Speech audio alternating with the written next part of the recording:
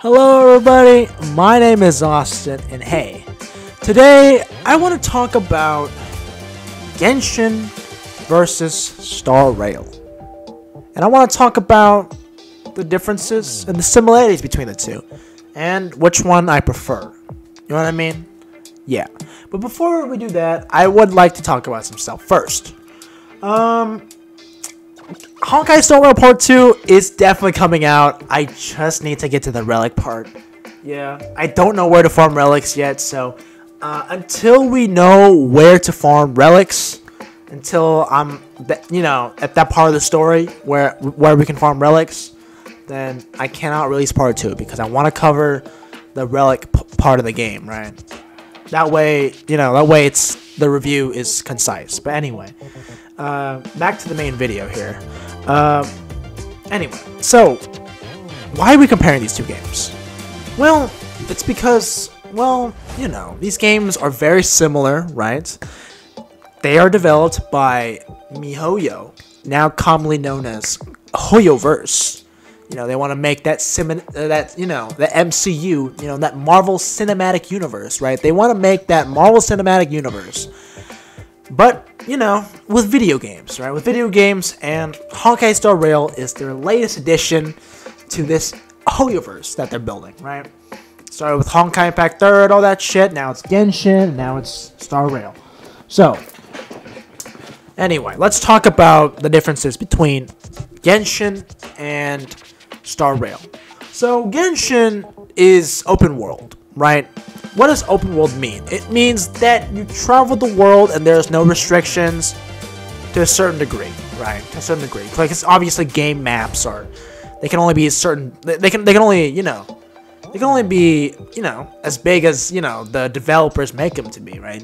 No open world is truly endless. Except for Minecraft, maybe. But, yeah, but if we're thinking stuff like Legend of Zelda, right? Or like Breath of the Wild or some shit. Like that type of open world, usually, open world refers to like a big chunk, right? Like a big map of shit, of things to do, right? And that is Genshin. Well, Honkai Star Rail is constructed of levels, right? And they do it really nicely. They really do slide it in neatly. It's like how do I put this? It's like a little platform, right? It's like a level game. Yeah, there are levels in the game. It's not open world per se, but there are levels and areas to each each part of the world, right? There are levels and areas to each part of the world, but I really like this because HoYoverse, because definitely Star Rail, right? It's definitely on a smaller. I guess it's a smaller budget than Genshin. We'll talk about that later, of course. But it's on a smaller budget. But I like how it was able to mask that. Obviously it doesn't feel as open as Genshin, right? It doesn't feel as open as Genshin, but they really do work with that, I guess, area level system, and they really slide it in really neatly. It doesn't feel open, but at the same time, you can ignore the fact that it is, it's area level based. You know what I mean? Yeah. And, we were talking about, budget earlier, right? So let's talk about the budget. So Genshin is a much, much bigger game than Star Rail. And I guarantee you, yeah, Genshin Impact got so fucking big that, they gotta start making spin-offs and shit, right? They gotta do that shit. And hence Honkai Star Rail, right? Honkai Star Rail is definitely a smaller game, right? It's a smaller game than Genshin. And Genshin is the bigger game, right? The bigger game, better quality, you know what I mean? On a lot of stuff, right? So what does Genshin have? So Genshin obviously has the bigger world, right? Which means, you know what I mean? A lot of things are more polished, right? Everything's more polished in the world. It has a lot more care, right? It's definitely HoYoverse's top dog game, and it will be the top dog game until there's something that even beats Genshin. But I seriously doubt it. Right? I seriously doubt it. Honkai Star Rail is just a spin-off, and it will be nothing more than a spin-off. But anyway, Honkai Star Rail is still good though. I just want to talk about Genshin a little bit more, right? So Genshin, you know what I mean? Like everything's top priority in Genshin, but also at the same time, like, you know what I mean? Also at the same time, you know, like, it's also because it's so big, right? Because it's so big, the game is so big. It's got a lot of budget. Sometimes it doesn't like to listen to its players, right? Sometimes it's not very lenient with the player base because it's such a big budgeted game, right? Because, you know, like people ask for like balance changes or people ask for more content, but fucking Genshin Impact, the devs at the Hoyoverse, right? The Genshin Impact department, they don't care. They don't care if people ask for that shit. Because it's a big game. It's got a big budget. They can do whatever the fuck they want. Right? And they know how to make the money. So they ain't listening to nobody. They'll listen if it's like a huge outcry. But let's be real here. They know the demographics. So they don't care. Now Honkai Star Rail, while it having a smaller budget, right? While it having a smaller budget, it definitely doesn't receive top tier like development. It doesn't receive top tier treatment from, like, you know, like the Genshin devs do, right? The Genshin devs get the cash, they get the best shit, but the Honkai Star Rail shit, they get the second rate shit, they get the hand me down shit, they get the second best stuff. They don't get the first best stuff. They don't get the first best stuff, right? They get the second best stuff. And you know what that creates, right? That creates more, I guess, ears to the community. Because Honkai Star Rail is a smaller game, there is a highly likely chance that they will listen to their players more, and they'll also be more nice to the players. Honkai Star Rail, they constantly, I see it on Twitter all the fucking time. They constantly promote that like when you log into the game, you can get 80 pulls or something for free, and I'm not seeing these 80 pulls anywhere, but they promise that shit, right? Well, Genshin, on the other hand, Genshin's, you know, offering only a measly 20 free wishes when you log into the game. Honkai Star Rail doubles that. No, doesn't even triple that. It quadruples that, right? 20 times 4 is indeed 80. Yes, like HSR has quadrupled the amount of free pulls. You know, so claims their advertising, right? So claims their advertising. They're advertising more pulls because it's a smaller game, so they're being more nice to the players, which is a positive thing. It's a good thing. It's not top quality compared to Genshin, of course, but the developers, they're more kinder, right? They're more nicer to the players, which is an upside, even if the game is small. Talking about the story and stuff like that, I wanted to talk about this in part 2. But at first, the story beats are pretty similar. The first like chapter or so, first 2 chapters. I don't know how the story arcs are like usually separated, right? Like for Genshin, it's by region, but by Honkai Star Rail, I'm not too sure. I'm guessing it's by area. So like, I guess so like what's the winter place again? Like Bellaborg or some shit, Bellaborg. And, you know, like the space station, all that crap, and the underworld, I'm guessing it's like another arc of its own. But anyway, in these stories, obviously the first couple story beats, it's very similar, you know, like, spoiler alert, skip 15 seconds ahead, they have a Deval moment. There's a Deval enemy, you know what I mean? Like, holy shit. They introduce characters like they introduce characters in Honkai Star Rail that or similar to the Abyss. Like, anyway, yeah. Spoiler over. So anyway, yeah. You know what I mean? Yeah, like, there's a lot of similar story beats, right? There's a lot of similar story beats. But, you know, but it does, like, there is one thing, though, that really sets it apart. I was gonna say a couple of things, but no, there's one thing that really changes it, I think. And I think it's the character dynamics, right? Because let's talk about this, right? Let's talk about this. So, you know, obviously, character dynamics makes these stories good. Because something that these sort of stories have in common, right, is that they're not really complex. the lore isn't like that strong unless you like read the books and shit. You know what I mean? You're not getting a lot of info. You're not getting a lot of deep, rich storytelling from these games. You're not. But what makes these games great is their character interactions, their character dynamics, their character. You know what I mean? Like the way the characters interact with each other, I think is immaculate in both of these games. And they are similar in the beginning, definitely. But over time, you can definitely tell it becomes different, right? As I said, Genshin, it's a duo mechanic, right? It's a duo character interaction, and for Star Rail, it's a party, right? It's a group of 3 people, and obviously the rest of the Star crew. So it's just a whole party. It's a party interaction, right? And it gives for some really nice moments in each of the games, right? So for like Genshin, right, like Paimon is your best friend. You hang out with Paimon, you have inside jokes with Paimon, all this good shit. You know what I mean? And you meet all these people, but Paimon is like the best friend you have in the world. Even if you don't like Paimon,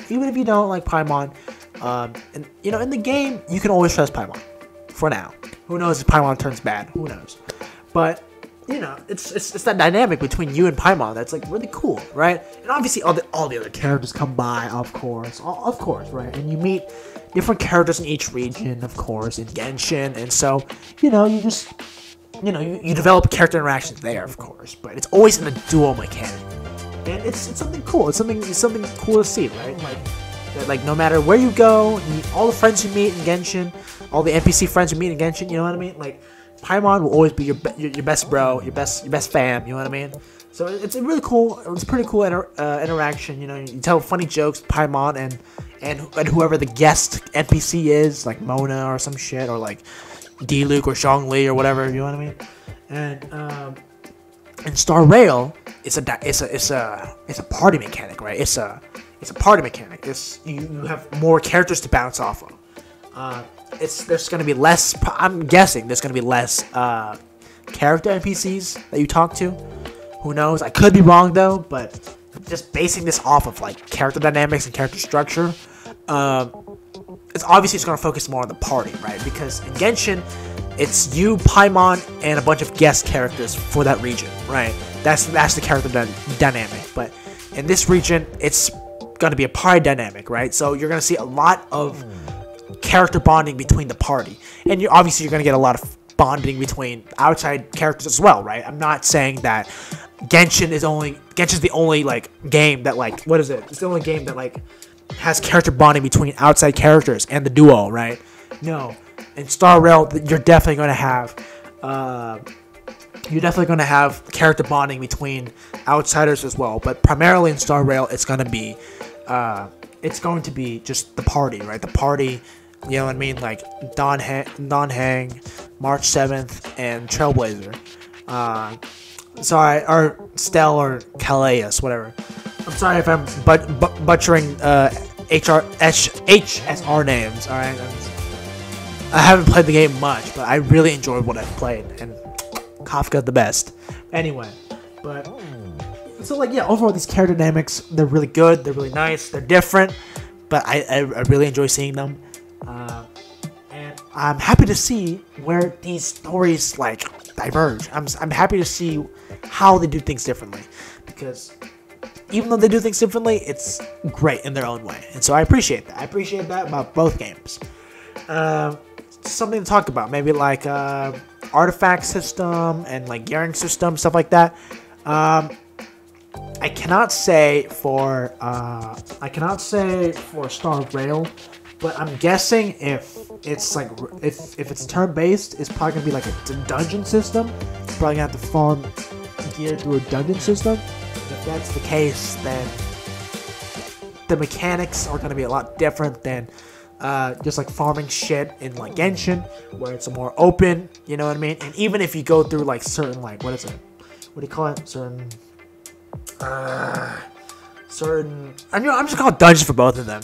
I can't think of the word right now for Genshin's, I guess, dungeons. But you know, you enter Genshin's dungeon, it's more free, right? Everything's free. You collect items from Genshin to like awaken your stuff. It's free. It's all out there, right? It's all about the freedom, right? Even when you're attacking, it's all about freedom. Even when you're collecting shit, it's all about freedom. In Star Rail, it's all about that repetition. Obviously, it's all about that turn-based shit. You're not gonna be moving around everywhere in Star Rail. You're just gonna be sitting in one place doing your crap. You know what I mean? Yeah. So, and I'm not too sure about like awakening, like collecting awakening stuff, but it's probably just like farming like obstacles or some shit. I'm not too sure. I haven't got that part yet.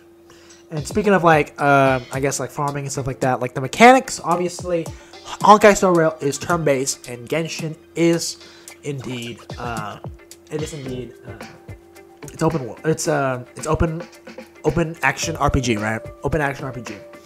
It's an open world action RPG. Oh my god, why am I stuttering? Jesus Christ. Both of these games, right? They're similar in style. They got similar looks, all that shit, right? But this is where the core difference is. And obviously Star Rail is turn-based, right? So obviously it's more restricted, it's more linear, it's more about strategy, it's more about thinking with your mind. Well, Genshin, it's about instinct, it's about drive, it's about like knowing, it's about having like rhythmic, it's about having rhythm in Genshin, definitely. That's the word for it. Obviously, in Genshin, there's strategy and shit like that too, but you're moving constantly.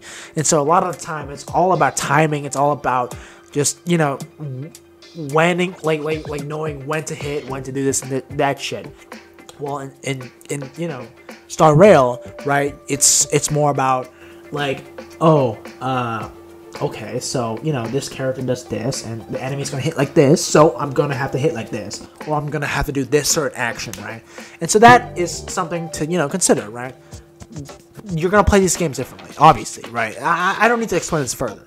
You know what I mean? I do not need to explain this further.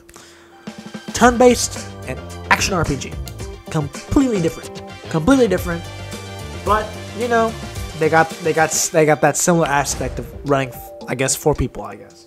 That's the only thing similar about it. But difference-wise, you get the idea. I don't need to explain it to you. You know, you're not a baby, and I'm not your daddy, right? So, yeah.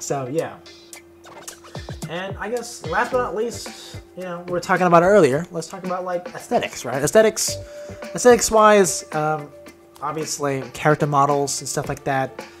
It's got a similar vibe to Genshin. It doesn't.